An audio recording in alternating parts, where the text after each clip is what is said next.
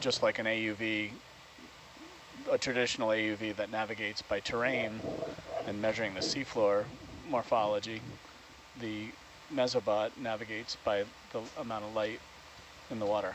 So it can follow, it's programmed to follow different levels of light. Awesome. Yeah, it's cool. Amazing team, Dana and his team. They just, it was just amazing to watch them work and be a part of what was going on there. They're just so dedicated and put in some very long hours. Yep. But they got that robot in the water every time. And they have, it has, we've been collecting Niskin samples, water samples, so that we can measure environmental DNA.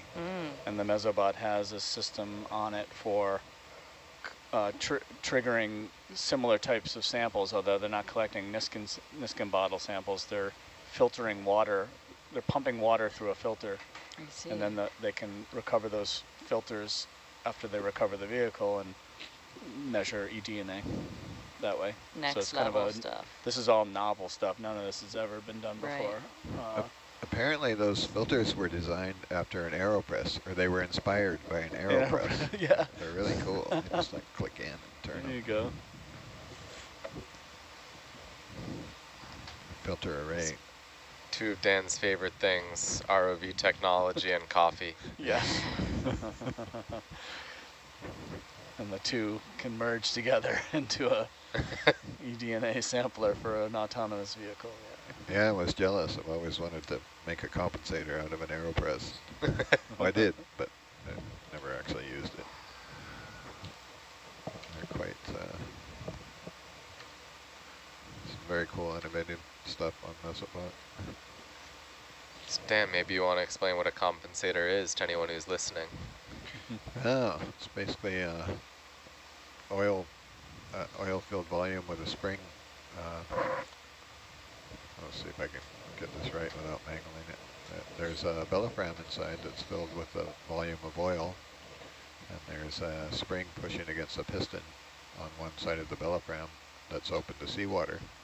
So it basically creates a bias, a positive pressure on the oil volume, and that's affected by the pressure of the sea. As we go deeper, the pressure goes up. So we put somewhere between 5 and 10 psi into our compensators on deck, pushing against that spring. So when we go down to whatever 1,000 meters, whatever the ambient pressure is, there's the ambient pressure plus that 5 psi, and that keeps all of our oily hoses and oil-filled J-boxes from collapsing. Keeps the oil in and the seawater out. It was quite the mantra. We have to get all the air out and make sure they have the proper amount of volume in and pressure before we launch the ROV. They're basically our lifeblood.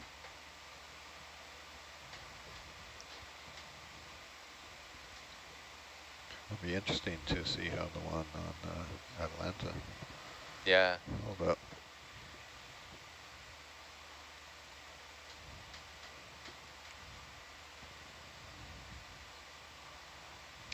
Our tilt actuator on Atalanta that tilts the camera up and down has a built-in compensator which was malfunctioning, so we did some modifications and added a separate compensator to it.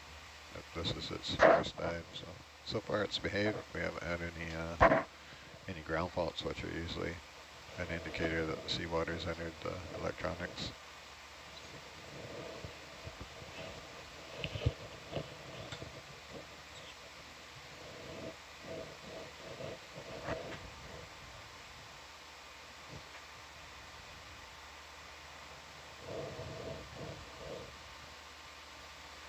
So in our comment section, they talked about the Laysan albatross. That is actually the mole, and the kaupu is another sort of albatross. And we've actually been seeing both of those types of birds out here with us.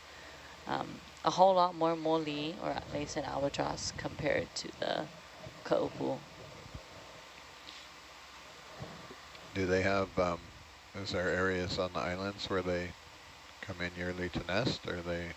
Yeah, so the Laysan albatross belongs to Laysan Island, which is one of the 12 islands that that are protected in the Papahanaumokuakea Marine National Monument. What's the chances of Argus being fixed in time? Pretty slim while we're in operations, or while we're at sea. It's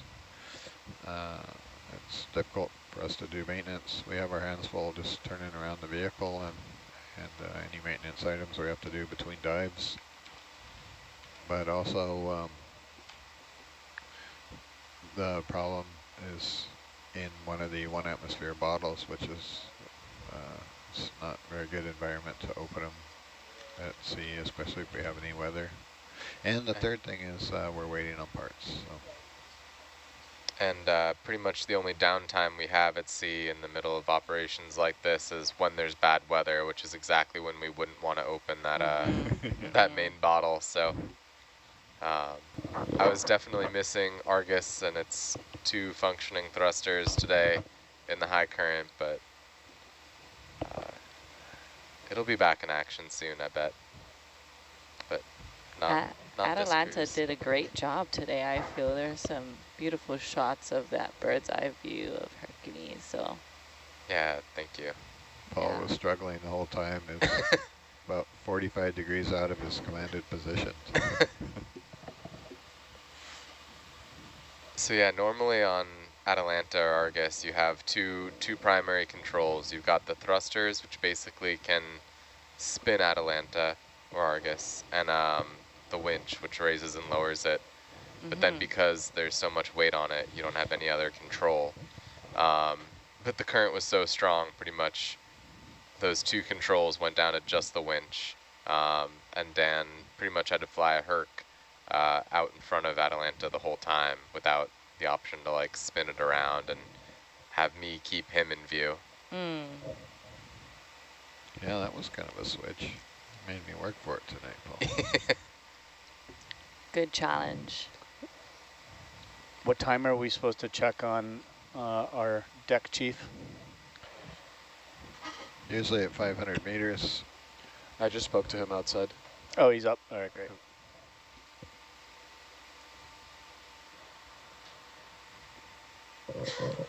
I have a question, ROV pilots.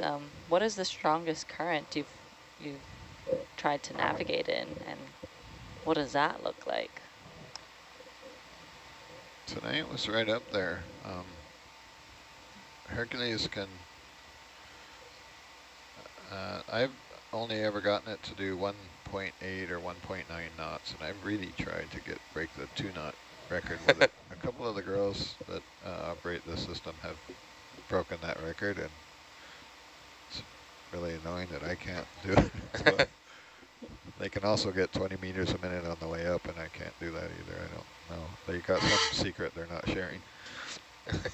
But yeah, so tonight we were operating in probably half a knot to 3/4 of a knot current, plus moving the ship at 1/3 of a knot. So effectively half of our power was being consumed just trying to hold position. But yeah, anything over a knot, and what becomes a limiting factor is Hercules can go forward a lot faster, but it can't lateral or go backwards as well. So we were kind of limited tonight on the heading, but it actually worked out because that heading was looking into the hill, so you guys could actually see something back there. But a couple times where I got blown off position was because I either turned the heading too much, and it kind of, it's like a wind hitting your RV camper van or trailer sideways. Awesome. So definitely 2 knots would be out of our operational envelope. We do get that when we're especially on the surface, are coming up. We've had the equatorial current down here, and in the Gulf of Mexico we get loop currents. So basically at that point we move the vessel to get around that. So on recovery we basically have the vessel steaming forward at half a knot, or on the last expedition we had the vessel moving forward up to 2 knots at some point just to get Hercules back in the recovery position. Wow. So the speed over ground is 2 knots, but the speed through the water is basically 0. So the vessels, and it becomes a challenge for the vessel if the current is opposing the wind. So the vessel gets into a position where it's it needs to have its head into the wind for a weather heading, and if the current's coming to the side, it's challenging for the ship to hold position, much less maintain a bearing and speed. All right. I don't have any numbers, but there was one time I was piloting on a transect, so we really wanted to hold our course, and we just came over some ridge, and as soon as we did, there was this just crazy downward current, and we were still on kind of an upslope, and so I was full up on the vertical propellers, and just we were not climbing at all, and I think we had to basically give up on the transect, back up off the ridge, because we just, for about like 5 or 10 minutes, we just sat there trying to fight the current and couldn't do it. Yeah, it's frustrating to get in that position where you just can't go anywhere. Yeah. And if you make the slightest wrong move, you go backwards.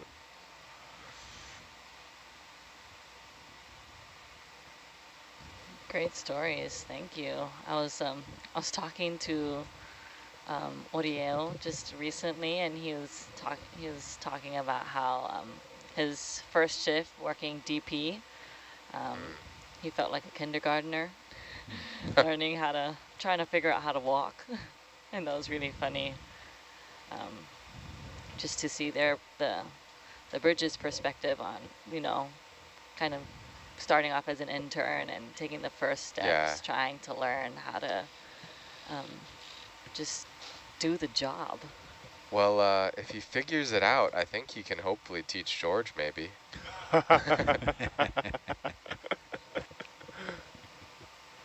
George doesn't know how to work the DP? No, I'm just kidding. I'm gonna have to go and ask him. Oh, he's listening.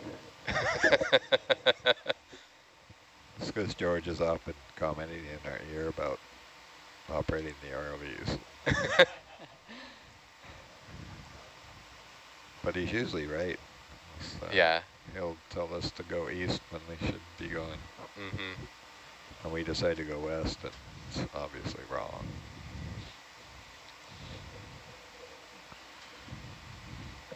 He's got an advantage, so he can see out the window.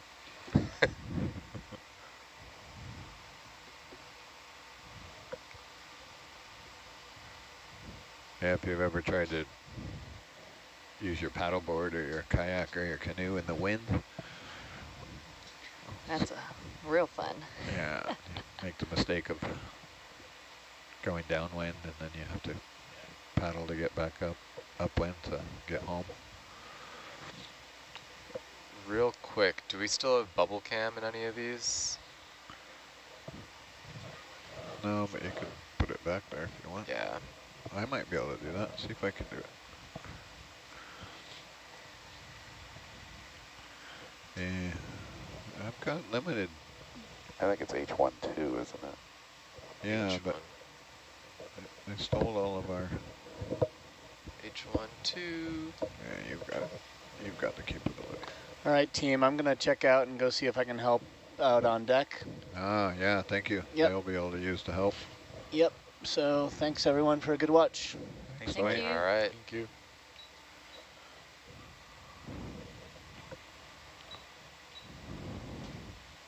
Bubble cam. Thanks. I need to take a wrap out, Paul. Mm. I'm going to come down below you and take it out on the fly. Do you want me to pause here or keep coming No, up? you can keep coming. How I managed to do that.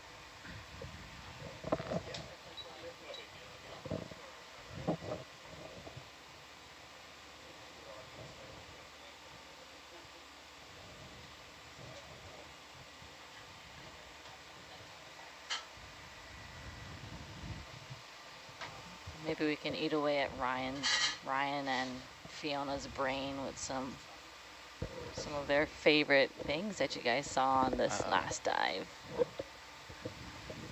For me, the highlight was what I already said, that huge bubblegum coral completely covered in basket stars and serpent stars. I think that was a really special moment.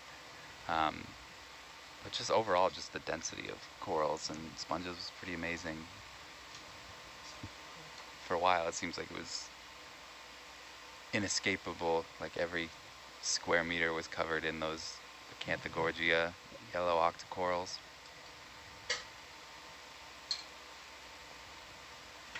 Thank you. Fiona, how about you? For me, I think what surprised me the most was just how vibrant everything was down there. I really didn't expect that. Also, the amount of sea stars we saw, that was also something new.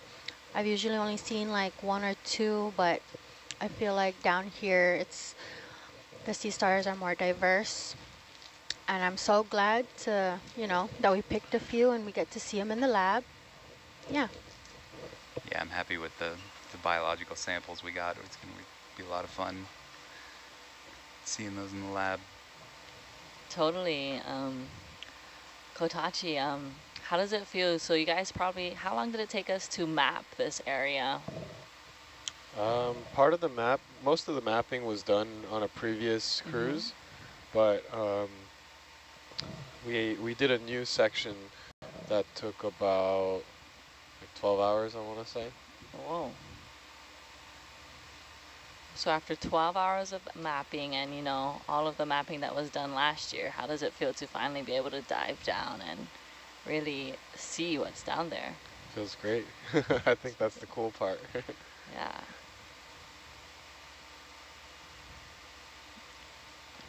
I'm just going to ask random questions. Yeah, go for it. Okay, ROV pilots, what is your favorite ROV to drive? Well, I've only driven, Argus, Atalanta, and Hercules, and out of those 3, Hercules definitely is the most capable. Dan has piloted a lot more. Yeah, I'd say the one I'm operating at the moment is my favorite.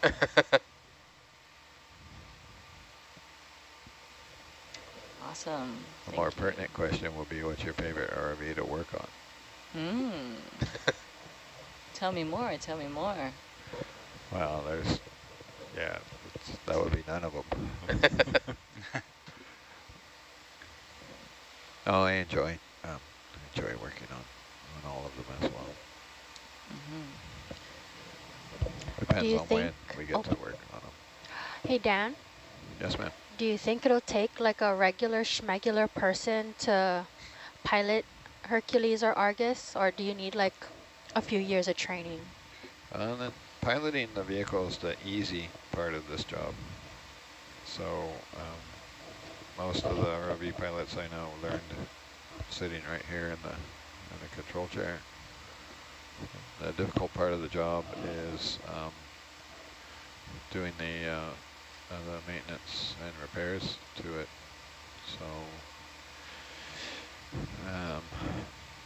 basically, if we fail to put on one tie wrap, or don't make a connection properly, Or don't put Velcro around a cable so that it stays against the camera body. yes, that's a perfect example. So the last dive that we suffered through with no working camera on Atalanta was a failure on my part to properly secure the fiber optic cable coming out of the back of the camera. And we suffered with that through the whole dive, and ultimately had to replace that cable, which is not a cheap cable. And it did have a tie wrap on it, just wasn't, it wasn't secured in such a way that it did wiggle itself to death on the way down. And if I can throw my 2 cents in about this question as well. So generally these robots are kind of a mix of mechanical engineering and design and concepts. A lot of electrical components and engineering goes into them. And then of course there's a lot of software and other infrastructure behind the scenes to make them all work. So typically nobody is an expert in all three, but the more kind of hands-on projects and kind of experience you have in at least one of those areas really helps then becoming an ROV pilot. And like Dan said, a big part of becoming an ROV pilot is also being that ROV technician. And as many of you probably know, there are internship opportunities. That's how I got started 4 years ago with Nautilus. So check those out when they do come up. When you walk into the ROV shop, the first time, especially you're on the boat, if you have any background in anything, it's all in there. There's there's a lathe, there's a milling machine, there's nuts and bolts of every size, every dimension, standard, metric, whatever, and then over on the other side, somebody can be soldering, and about the only thing they don't have on board is a heliarc welder to fix stuff. They have that on shore. Yeah, we do have that in the shop. Yeah. What, in the RV shop?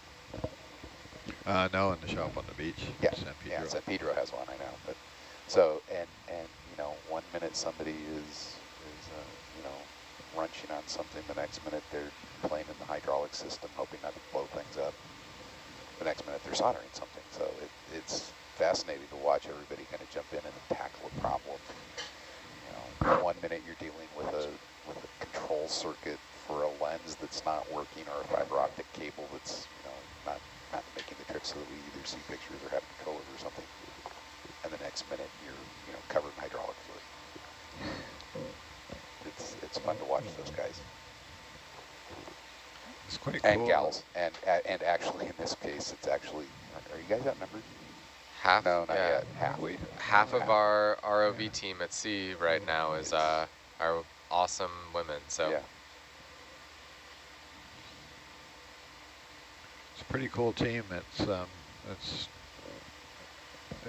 takes it really does.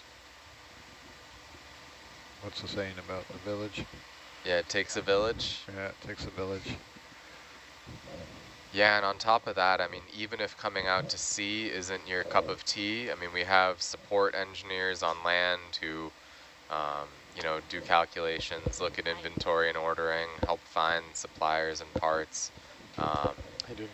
So there's really an incredible range of roles that you can support the technical side of ocean exploration on.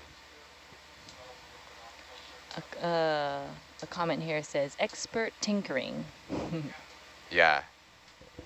Totally. Dan is the king of that. He's always tinkering on some project, finding something about the ROVs that could be better, and working on it until it is. Sometimes too much. Tinker till it's like, oh, how am I going to put this back together? Tinkered 2 steps too far. Awesome. Here's another question. Is fieldwork your favorite part of your profession? What kind of fieldwork have you done outside of AV Nautilus? Sorry, I didn't catch that. I was listening to our navigator there. Yeah. Is fieldwork your favorite part of your profession? What kind of fieldwork have you done outside of the AV Nautilus?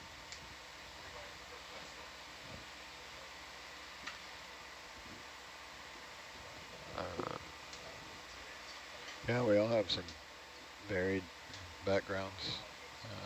My background was I electronics technician, and went to work for a company that built manipulators, and then later started building the ROVs. And so we did design, build, test, and then later operations. Then I was service technician for the same company for a while. So I traveled around and did on-site repairs and support and training for the vehicles, as well as worked pretty close with the engineering team to do upgrades. So I'd come back from the field with a list of broken things and wish lists from the clients, and I kind of got hooked on the operational aspect of it, and that's how I got here.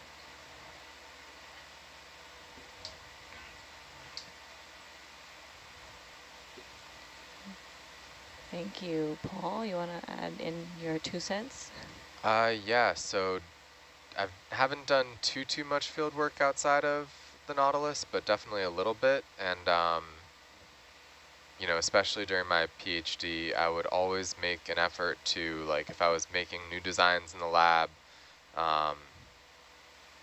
doing that kind of successive, make a design, prototype it out quickly, and then bring it to like the harshest environment that it can handle and figure out what goes wrong, and then try again, basically, and repeat that process, because you learn so much from doing that real world testing. The other person that might have some interesting answers is Fiona, because I know she's done some field work, doing really cool work as well. Yeah, thanks, Paul.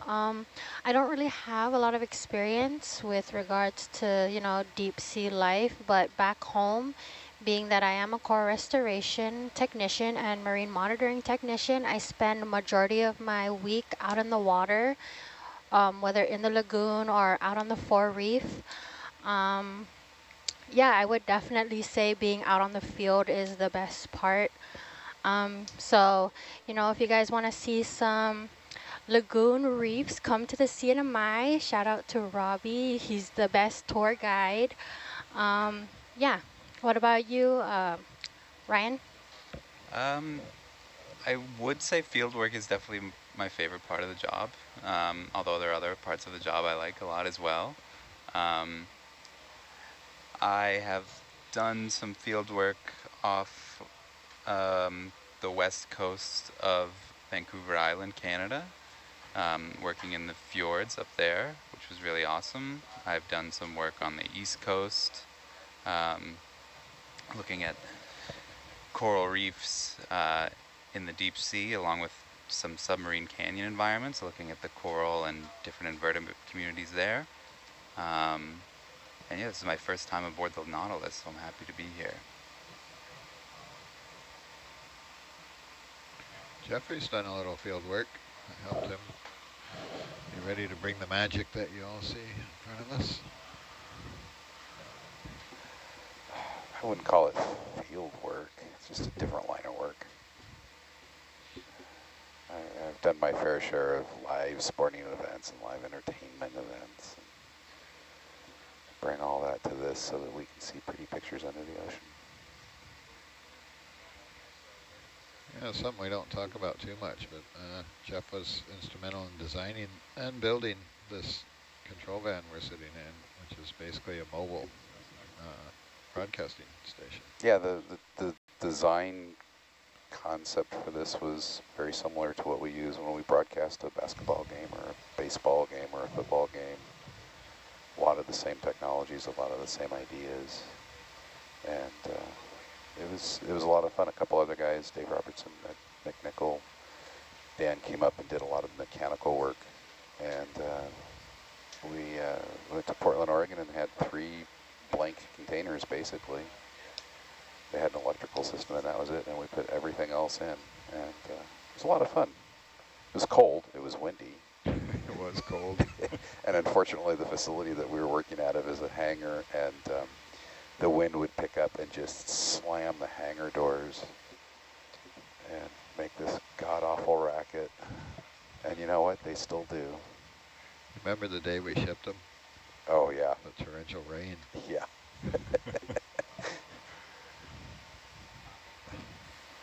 What about you, Melanie? You do a lot of field work. Very quiet over there. I'm trying to avoid the questions towards me. I love any sort of work that has to do with the ocean. So let's just call that field work. My field work looks like taking a bunch of kids out on a small canoe and teaching them how to sail on our Hawaiian double-hulled sailing canoes.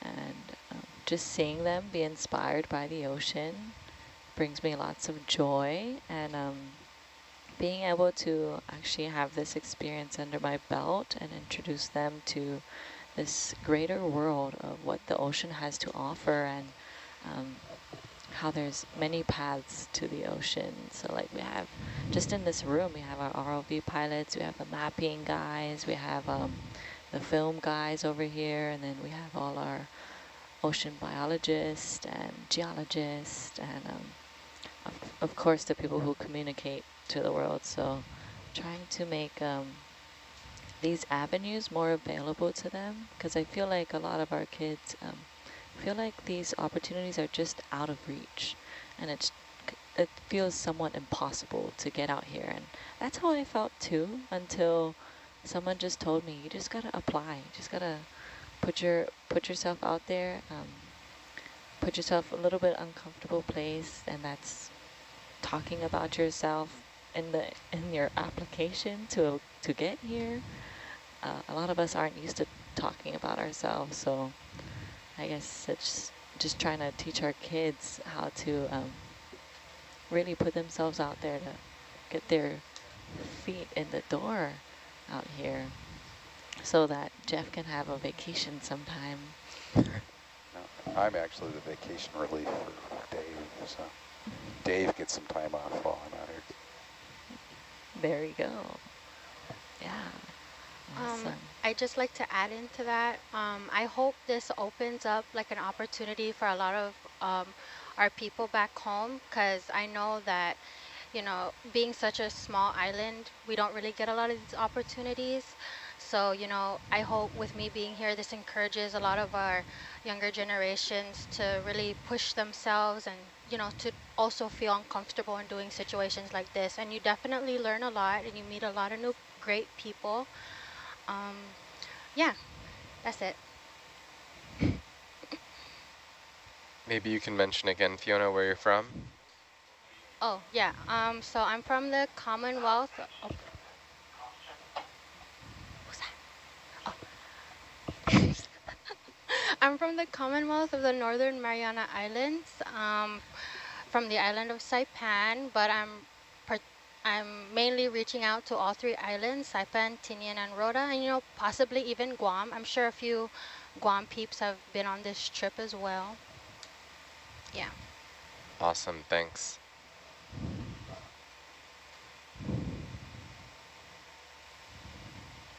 Awesome. I see we're slowly nearing the surface, so our conversations might slowly wither away as we give the airspace to our navigators, our ROV pilots, the bridge, and those working on the aft deck, to make sure that they can communicate clearly and make sure that we have a safe transition from the water to the deck, and then all the fun begins, and we can watch the deck team and the wet lab team do all the magic, moving everything from the ROV vehicle to the wet lab. Yep, we are now at 124 meters depth, so getting there. Should we change the bearing? Should we change the bearing just for fun? Yeah.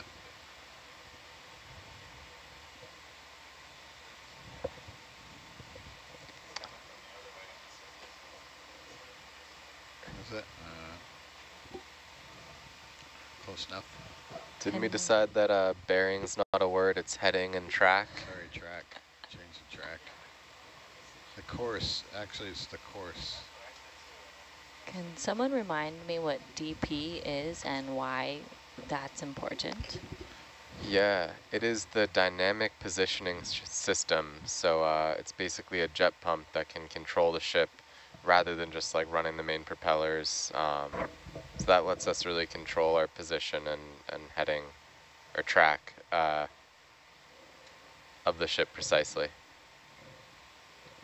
And the jet pump can swivel. So the main, I don't know if the propellers are able to do that, but the jet pump is on an axis and it can rotate, so it can direct force in any direction. Yeah, there's a jet pump directly almost underneath the stern, and then there's a tunnel pump up forward. Changing salvo. Between the two of them, theoretically, they can keep the position of the Got ship. the last layer anyway, so yeah. Very, very steady. I have a quick question from one of our viewers. What is the black and white piece of equipment on the porch? black and white piece of equipment on the porch. Oh, that's the scoop that we were talking about. So it's basically a big PVC tube with then a mesh bag cinched on there. Some really high-tech engineering. The one on the right is actually a feed scoop, local farm store, modified with a weight and some holes in it and a lanyard. And some festive decorative tape. Some reinforcement under the tape so the manipulator doesn't crush it. Thank you.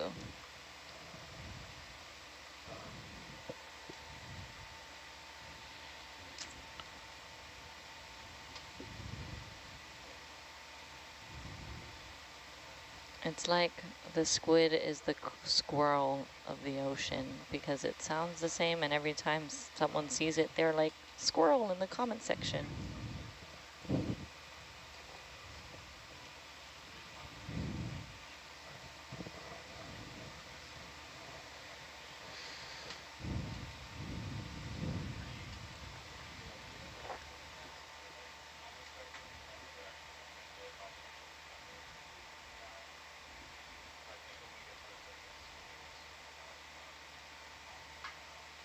I'll sort it out on the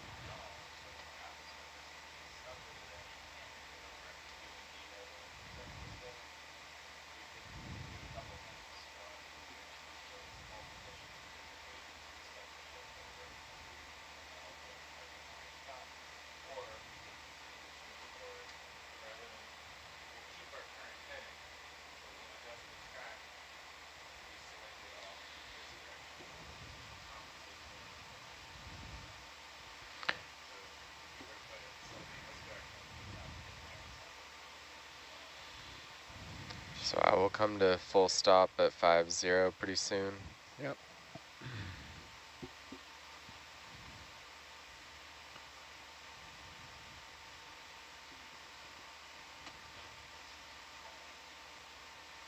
Ed?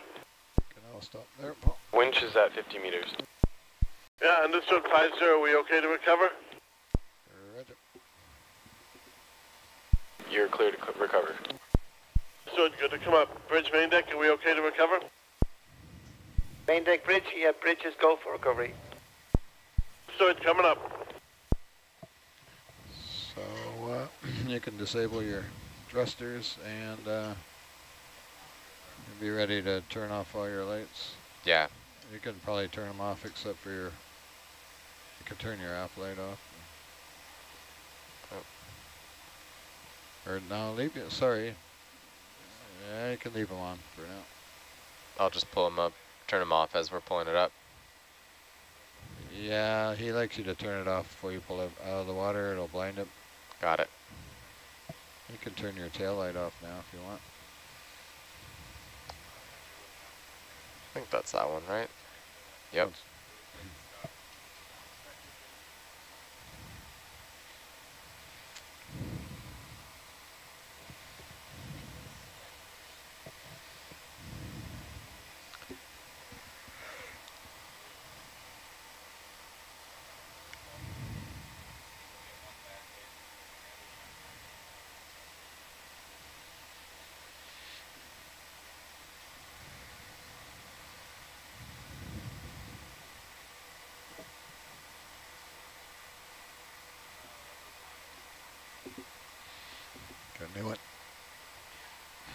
50 cal. On the first 3D prints.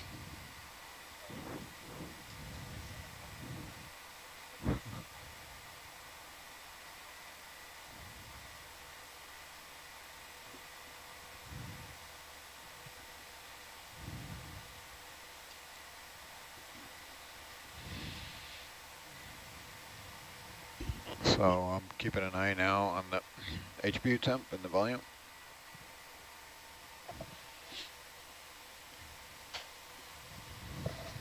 As well as position. I'm ready to pin it hard. But I mean, you need to run them, right? Like, not really. I could be dead stick right now. Wouldn't make a difference. Just have to come up a little slower on the winch. But yeah, watching the heading, make sure those are opposing, matching that, and the visual on the aft cams.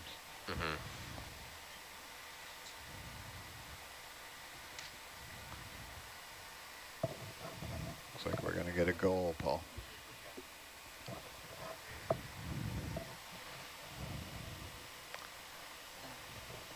looks good in Rob Nav.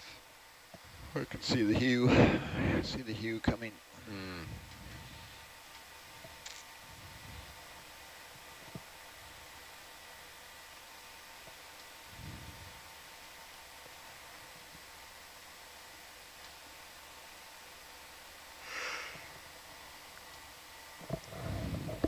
Bridge, this is control.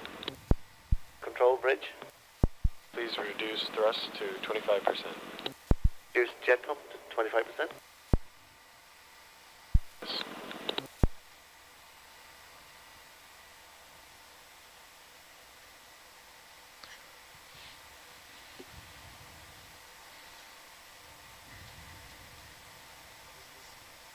Am I clear to turn off the lights? Yep.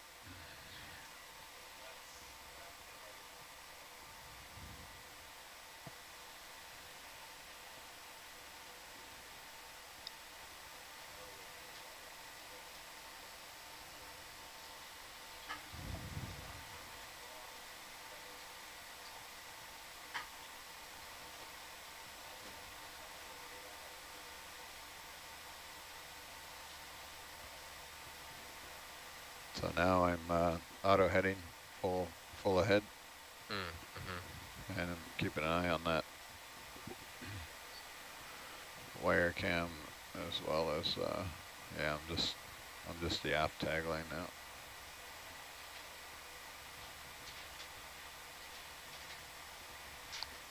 Well, basically I'm pulling on it as hard as I can to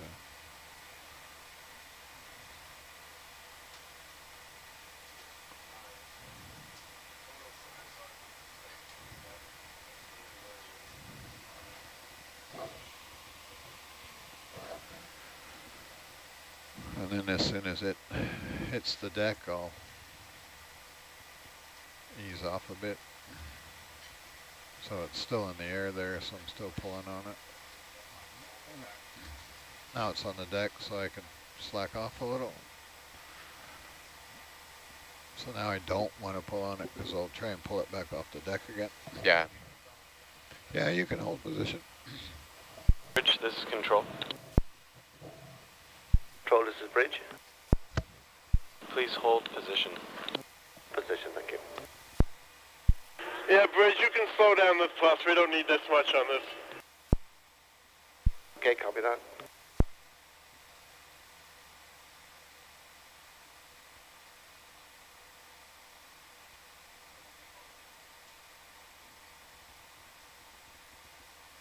In theory.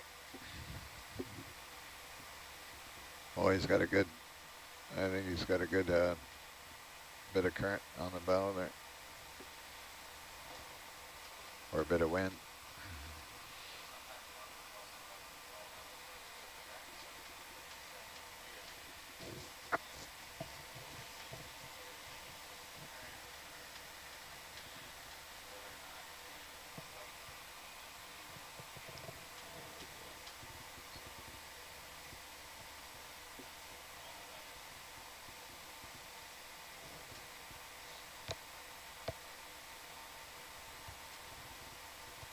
So now I'm keeping it tight, but not too tight. So if I see Argus or Atalanta jerking around on the deck, then and the waves will come and make the tether slap up. But if I'm too loose, then they have it's hard to get the daisy chain off. Oh, got it. And the other day it was like all slack. And the recovery line gets wrapped around the tether. So I could probably go into bypass and do it now, but it's not getting hot.